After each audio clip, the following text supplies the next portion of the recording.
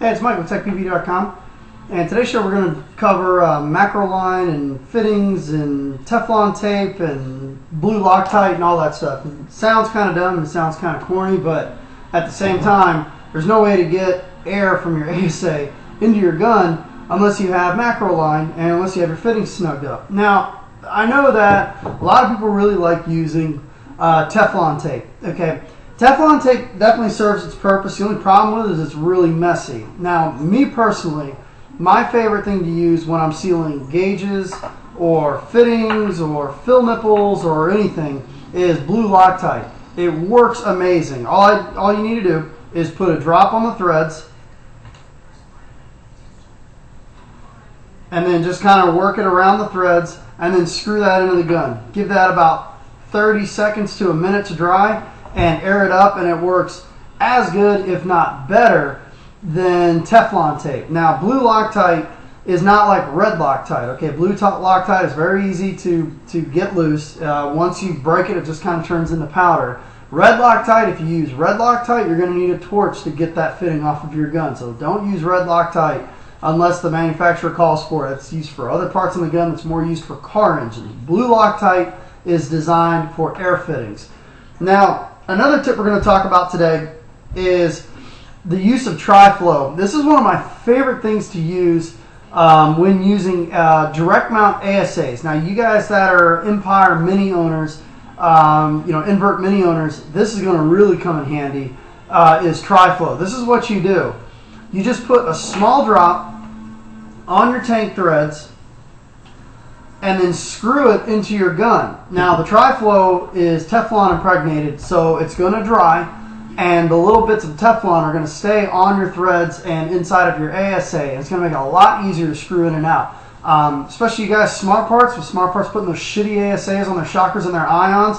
This Triflow is a freaking lifesaver. Take a little bit, put it on the threads, and then screw your tank in. And all people, oh, the tank's going to blow up. No, it's not going to blow up. You're putting it on the tank threads. You're not putting it in front of the O-ring. Pressure is here. Friction is back here, okay? On the tank threads, it's not going to cause your tank to blow up. The pressure is in front of the O-ring, not behind it, okay? Don't put Triflow into your fill nipple. Don't use it for anything else. But a drop of Triflow on the tank threads is not going to hurt anything.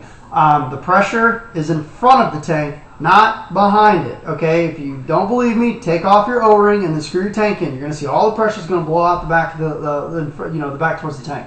So just put a drop on the threads and you'll be fine. And like I said, on the invert Mini, put a little drop of Triflow on the threads. Your tank will screw right in. Okay, now that we covered that, let's talk about macroline. Now, one of the worst things you can do with macroline is cut it with a pair of wire cutters or something along those lines. Okay, macroline, in order for it to seal properly, has to stay as perfectly round as possible.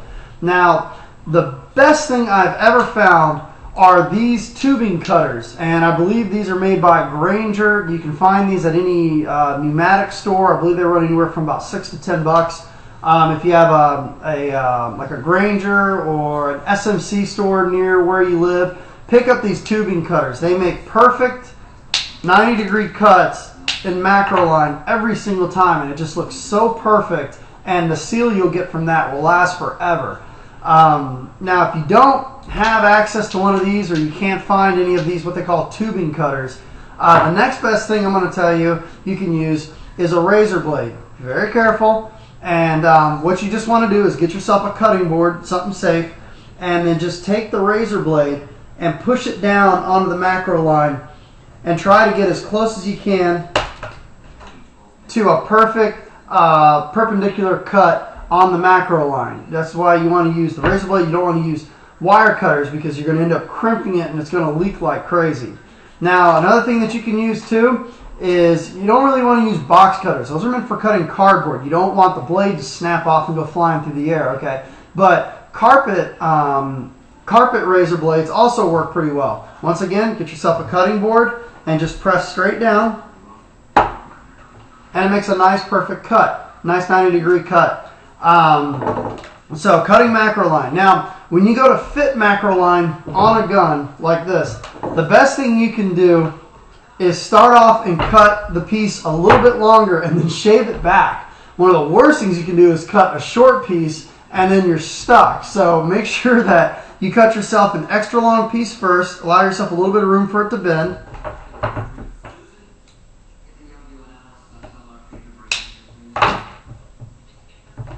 There you go.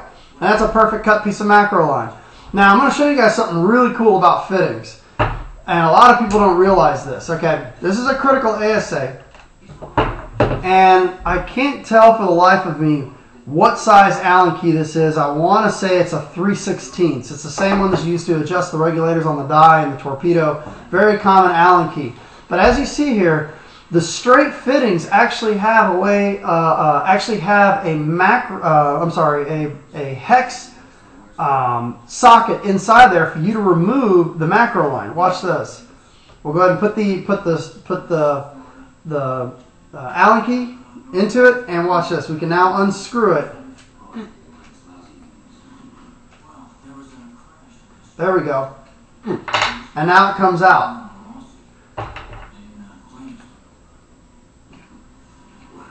I wanted to show this to you because a lot of people don't realize that the straight macroline fittings actually have an Allen key on there. So you can see that the Allen key fits perfectly into that straight fitting. So just a little tip, something that I learned a few years ago, just by coincidence, that I stuck an Allen key in there and it fits. So something really cool. The straight fittings, you can stick an Allen key in there, and this will prevent you from trying to grab the outside of your fitting there and stripping it. And then what we'll do here is we'll just put a little bit of blue Loctite on it. Put it down into the ASA.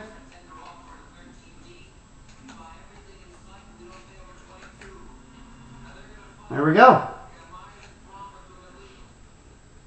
Okay.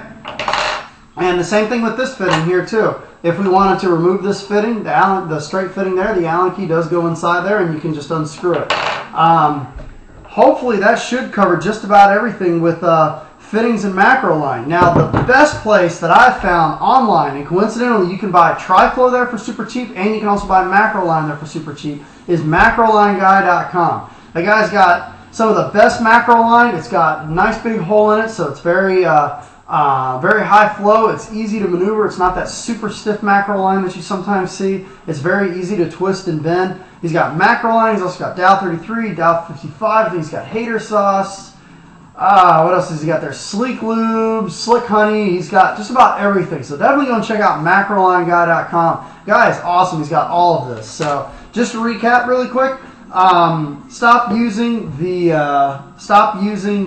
Teflon tape. Start using blue Loctite. You can get this at Home Depot. You can even get this at Discount Auto Parts. You can get the blue Loctite just about anywhere. Use that from your fittings from now on. It works a lot better, gives a much better seal, and it's not as messy as Teflon tape. Make nice 90-degree cuts with your macro line. Use Triflow on your tank threads. If you use a direct mount ASA, you don't really need to do that if you're using an on-off, but that'll cut down on a lot of the friction. And